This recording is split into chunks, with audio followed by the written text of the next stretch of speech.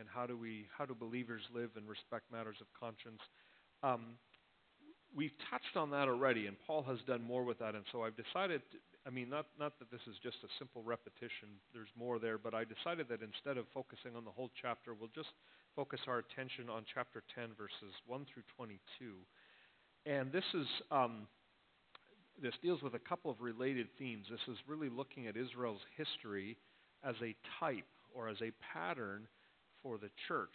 And so what I want us to do is read through it, and then I'll do what we've been doing. I'll give you a few minutes to just kind of look back and see if you can note any of those transition points or any of those themes that emerge. But I'm just trying to set the table for you a little bit here and kind of prepare you. So it's lessons from history, but then Paul also is going to touch on what this means in part on his theology of the Lord's Supper, but this is only, here it's really only, he's only brushing up against that. And he's going to come back and do a little more with the Lord's Supper a little later on. So in a nutshell, that's what we're looking at now. I'd like to have a couple of volunteers. I think that we probably could use 3 volunteers, someone to read 1 through 10, and then maybe 11 through 17, and then 18 through the end. So who'd like to read? Okay, I've got Bruce and David. I need one more reader. Bruce, I'll have you read 1 through 10. Who'd like to, and then David, you read 11 through 17. Who can read 18 through the end for us? Who'll be willing to do that? All right, Jerry. All right, go ahead. Start us off, Bruce.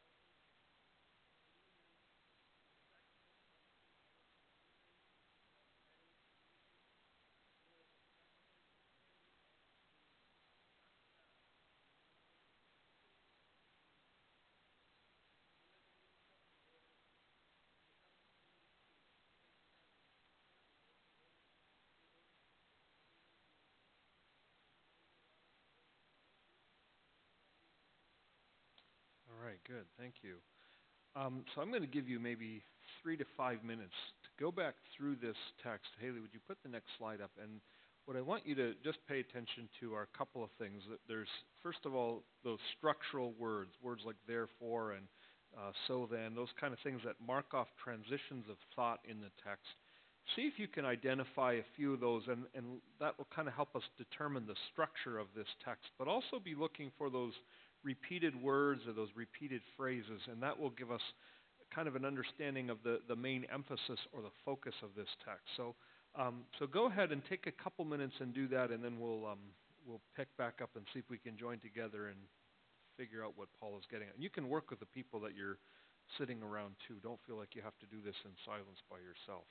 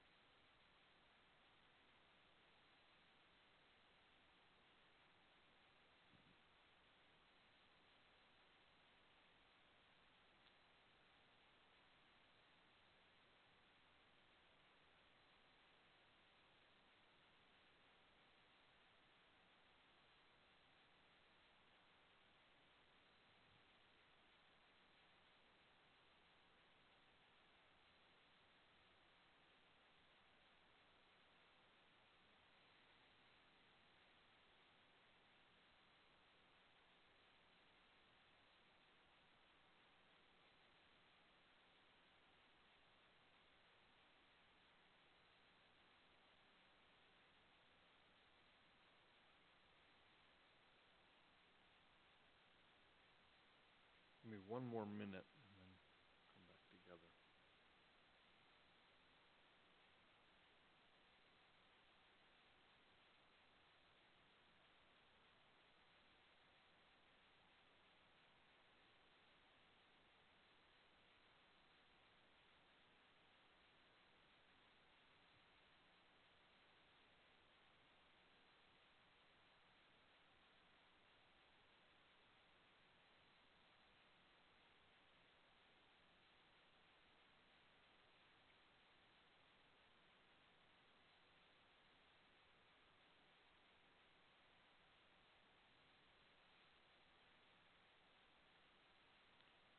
All right, let's. I know it's a long passage, and I know 3 minutes is not nearly enough time to really dig into it. But let's see what you find out. Either structural words or repeated words for emphasis. What did you find, David?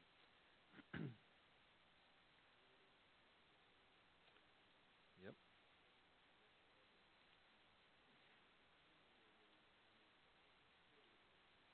Yes, that's right.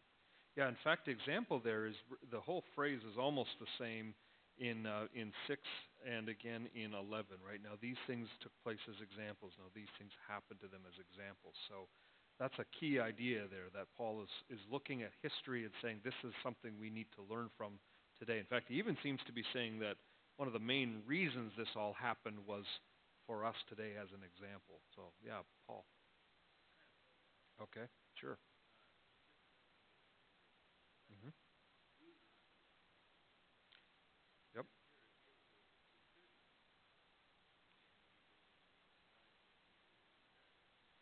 Yes. Yeah, so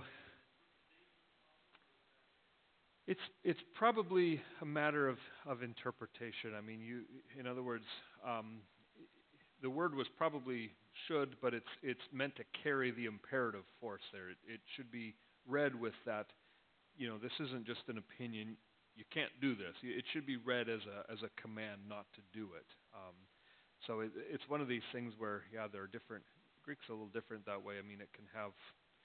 Sometimes you can have a word that is in the subjunctive, which is a let us or let us not, but it's meant to carry the imperative force. So my guess is, without knowing right off the top of my head, I would guess that's probably what's going on. Right. That's right. That's right. That's right. It's not God's sort of minor preference. That's right. And that's right. That's a good reminder because we operate under that principle that Scripture interprets Scripture, and so we always have to be using the other parts of the Bible to explain, you know, the passages that we're looking at. And it's also a reminder too. This is a little more related. It's a little less related, but I think it's still relevant, and that's that the less clear passages have to be understood in light of the more clear passages. So if you come to a text in the Bible that seems a little fuzzy and you're not quite sure what that means, um, then you go to the passages that are a little more clear and a little more direct and easy to understand, and then that shines light on the passage that's a little more fuzzy in your mind, rather than doing it the other way around. You see what I'm saying? So good observation. What else? What else did you come up with? Repeated words or structures? It's how not to be. That's right. There's a lot of warnings. So what are the warnings? And maybe that's just because we are a little short on time. Maybe that's a good transition into, Haley, go 2 slides ahead, because I think we'll save that picture for another time. Paul he's using Israel as a type. And a type is just a way of saying, it usually refers to something in the Old Testament, and it's a pattern that points to a bigger reality in the New Testament. So like the priest is a type of Christ. It's sort of a sketch or a thumbnail sketch of the reality. And Paul is taking that idea and he's saying the Israelites were a type. They were a pattern that the church in the New Testament has to learn from. So he's making a connection between the Israelites and the church. And then what Margie's saying, he's getting at that whole how not to be. In other words, learn from the Old Testament people and from the mistakes that they made. Now let's dig into that a little bit. Using our text, what are the advantages that the Israelites enjoyed in the wilderness? What does Paul tell us? Yeah, Jerry. Yep. Right. So by my count, I have 5 times Paul says they all, and then he lists a benefit, right? Under the cloud, through the sea, baptized in the cloud and in the sea, ate the spiritual food, drank the same spiritual drink. So they all had these benefits. Now the question is, what does Paul mean by that? What were those benefits in actuality? What do you suppose he means by that? What does it mean to be baptized under the cloud, for example, or drinking the spiritual food and spiritual drink? What does he mean by that? I guess you don't drink spiritual food, but eating the spiritual food and drinking the spiritual drink. What does he mean by that, do you think?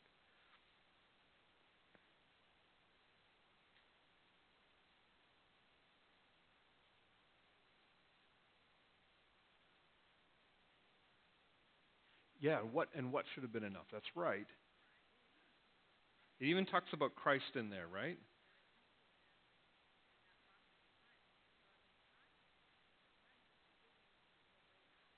Yep. Comes back to that later on. That's right. So there's God's provision there, right? He's giving them everything they needed that they didn't need to doubt or question. I think John's hand up and then Jerry's hand up. So what else?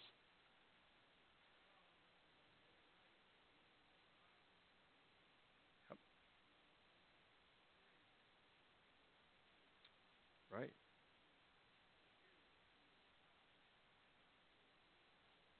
Right.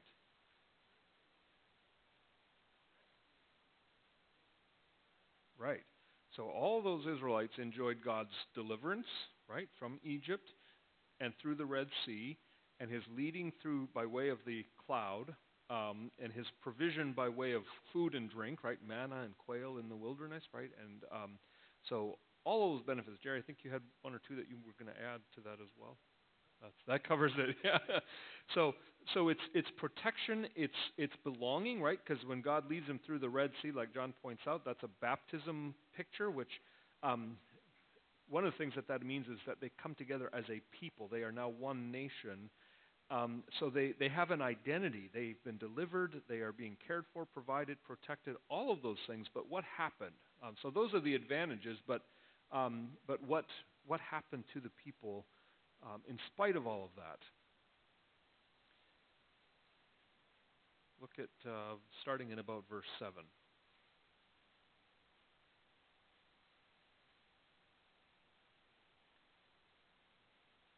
This is the part where we sort of shake our heads and say, what did they do, right?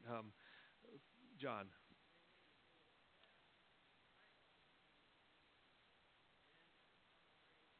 That's right.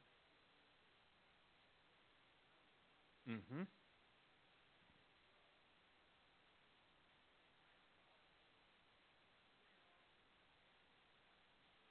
That's right.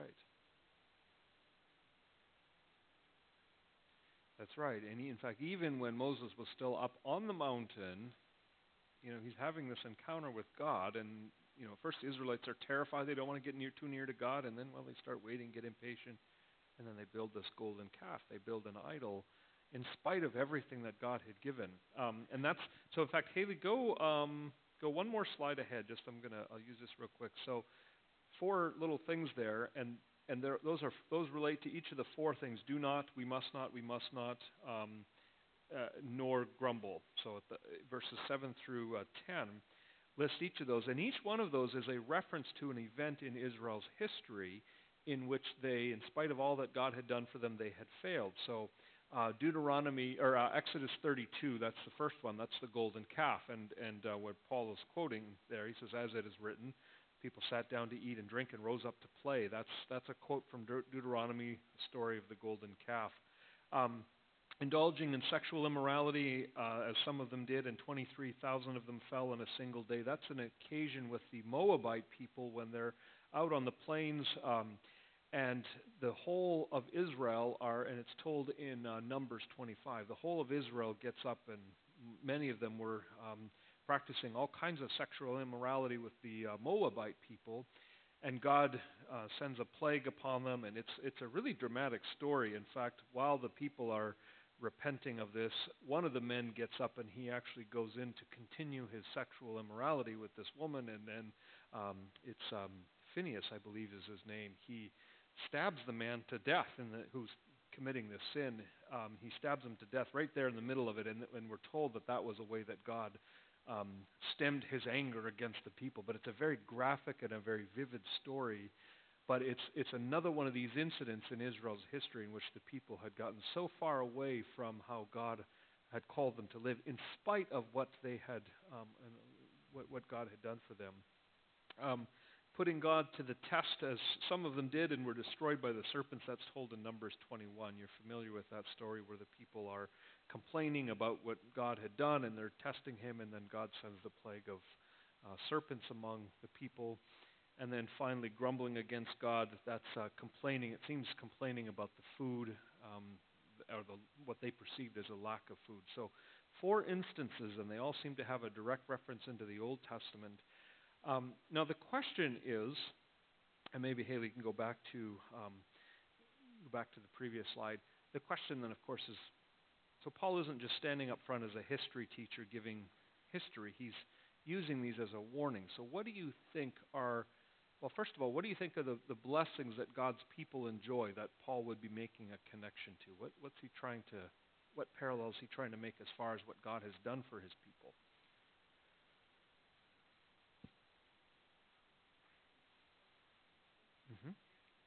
Right? Yeah, that's right. So it's, the gift of God's Son, Jesus, right? What else, Jerry?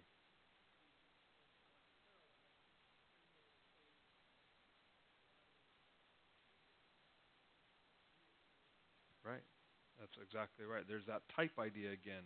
Delivery from Egypt, bigger delivery from bigger enemy. That's right. So salvation in Jesus, what else?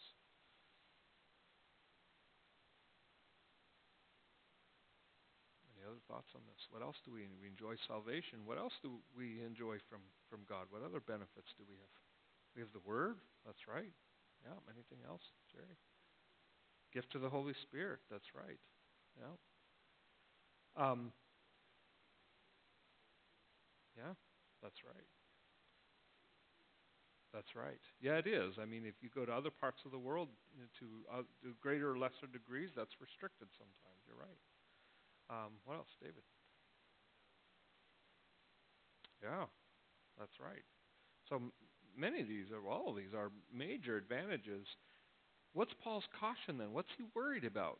As he says, okay, here's what Israel enjoyed, and they had all the same blessings, and yet they fell in the wilderness.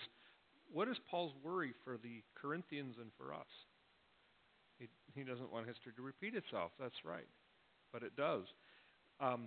Now, how might history repeat itself? What are some of the ways that Paul might see this happening in the Corinthians?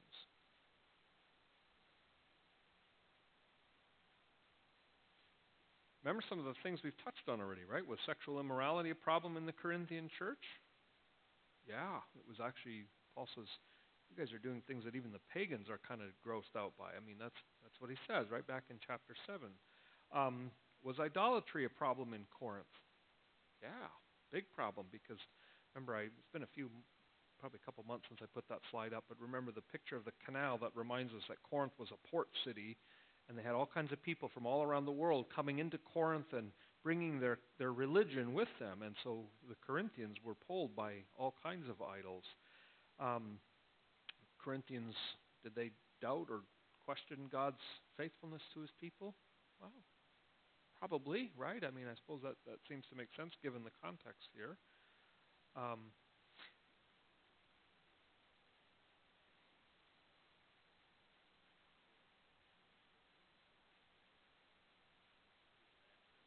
Yes, yes, good.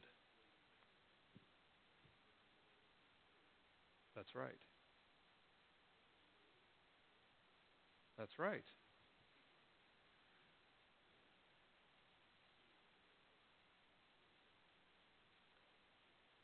That's right.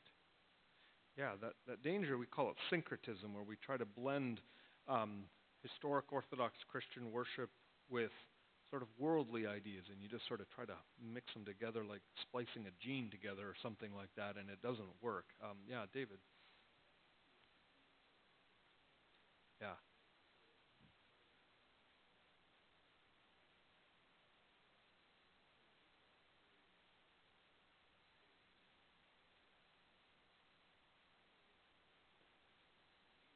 hmm,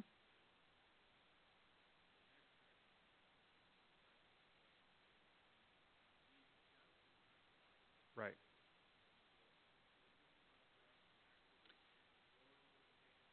Yes,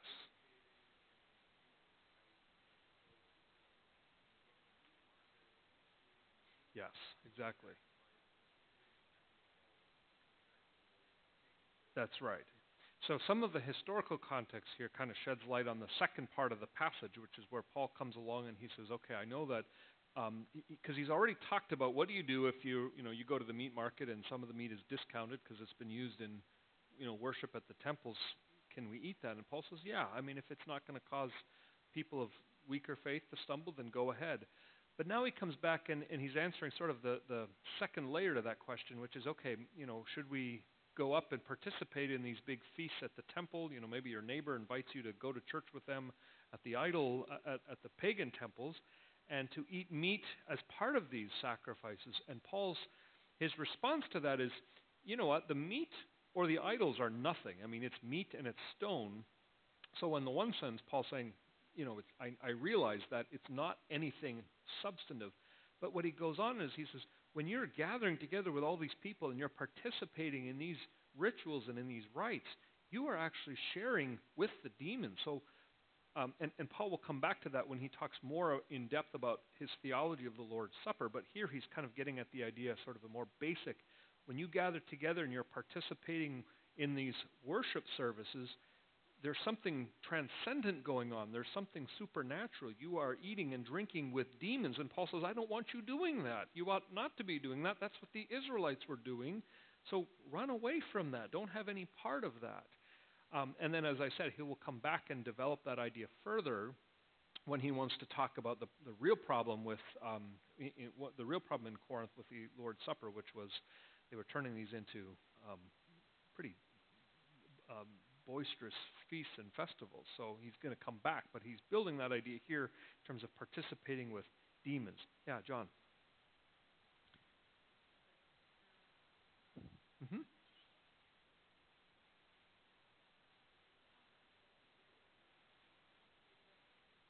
Mm-hmm.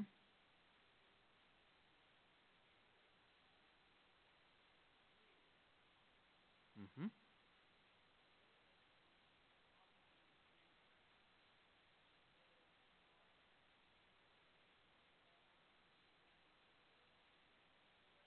Mm-hmm. Mm-hmm.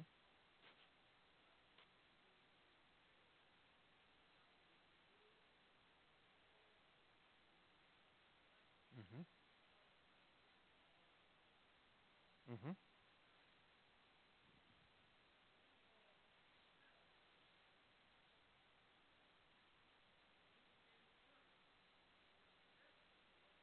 Mm-hmm.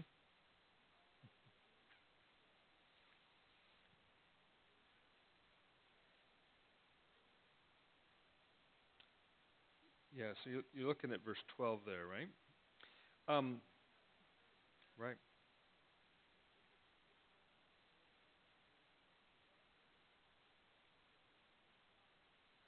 Mm-hmm. Mm-hmm.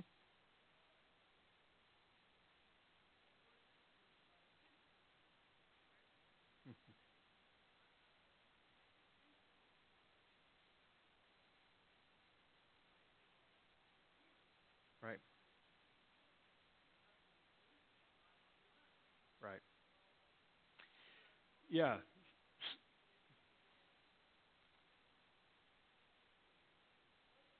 Yeah. Yeah. Yeah. So here's a couple of thoughts that I think get at what you're pointing out, because you're bringing out one of these key tensions, which is okay. If we are saved people, if we're a redeemed people, and if we do believe you can't ever lose your salvation, then how do we guard against apathy and laziness and saying, well, I'm saved, so nothing can change that, so it doesn't really matter how I live. And I think there are a couple of things we take from that. First of all, earlier in the text where Paul talks about all the benefits that the Israelites enjoyed, he's reminding, I think, one of the implications of that is that just because you are part of the visible people does not mean that you are actually one of God's elect, is maybe how we would say it today. Because Paul is saying, look, all these people were part of this visible community of people that passed through the waters, but they never entered their rest. They never entered the promised land. So by analogy, then, I think what that means is a warning to some people who might be say, well, look, I'm in. I go to church every Sunday. I'm a good person. I give money to the poor, and so I don't really have to worry about what kind of life I live. It doesn't really matter. And I think there would be the warning that says, just because you're part of the visible membership, just because you're part of the visible body, don't let that make you too comfortable. That's number one. Number two, I think, because there are still people that I think are elect that need to hear the warning, because I think the warning is, take heed that you don't fall into the temptation, because temptation can destroy me. You give in to temptation, it doesn't necessarily mean that God loves you any less, but it might mean that he is less pleased with you, and it might also mean that the effects of sin are, you invite destruction into your life. You're inviting all kinds of brokenness and chaos, and God allows us to experience that because that's for numerous reasons. So I think what Paul is saying is, don't let yourself be complacent. Don't let yourself, drift into sin just because you consider yourself one of God's people. And then the flip side of that becomes, not only take heed lest you fall, but when God is giving you the resources that you need, when he is faithful and he will give you what you need to overcome temptation, then why not take advantage of that? Why not receive what God is giving there? Right? You see how that works. It's not just take heed, warning. There's a warning, and you don't need to fall into that, because God will help you when you are tempted. So, yeah, David.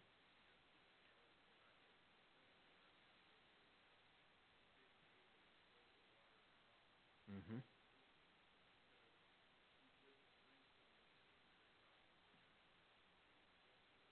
Mm-hmm.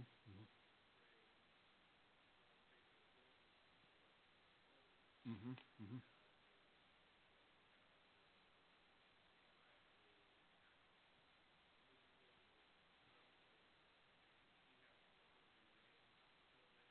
Right.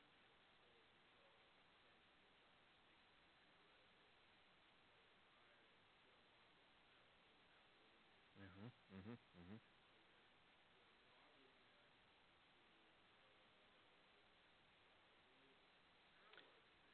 Right. That's right.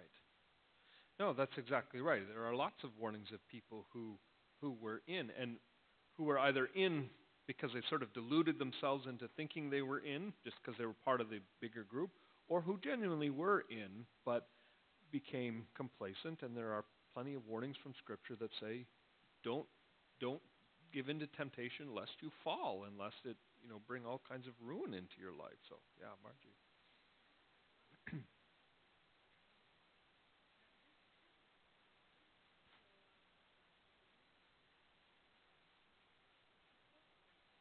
Hmm. Right. That's right.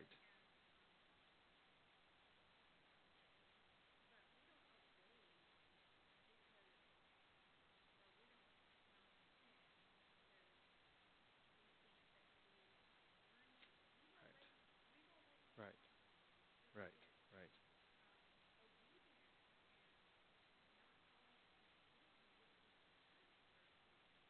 Right. That's right.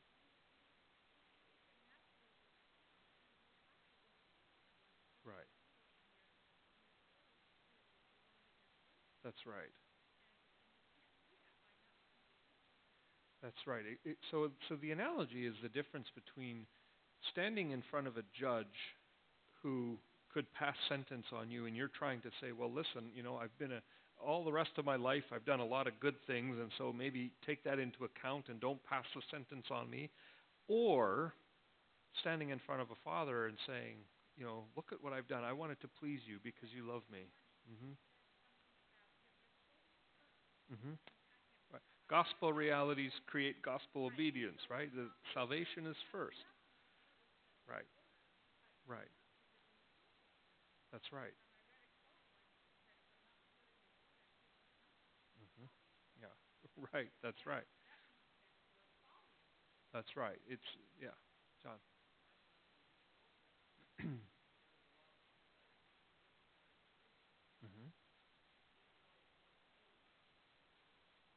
Hmm. Hmm. Hmm.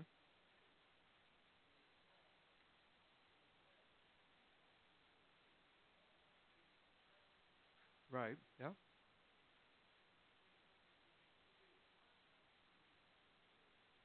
Well, sure. Yeah. I don't mean to pit them entirely apart, right? I mean, I think you're right. I think there is more similar than there is different. Although I think we have the advantage of looking through the lens of the cross and standing on the other side of Calvary. So we have things that even the Israelites didn't have.